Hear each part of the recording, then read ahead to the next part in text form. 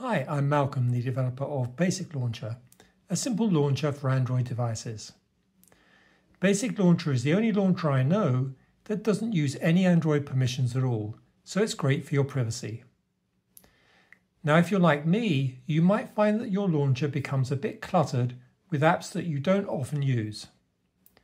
Basic Launcher already lets you pin your favorite apps to the top of the screen, but it would also be nice to be able to hide apps that you want to keep on your phone but don't want to see in the carousel all the time. So today I'm going to show you how to easily hide apps and then restore them later. Let's go to the menu and select Enable Hide Apps Mode.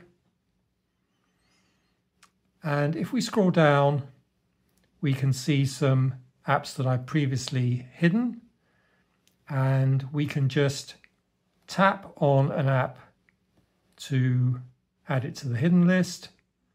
And if we want to unhide one, let's say Adobe Acrobat, that app will now show in the carousel. And we can do this for as many apps as we want. When we're done, let's resume normal mode. And if we scroll down, we'll see that Adobe Acrobat is now shown and Activity Manager is now hidden. So simple as that, really. I hope this new feature will be useful to anyone using this launcher.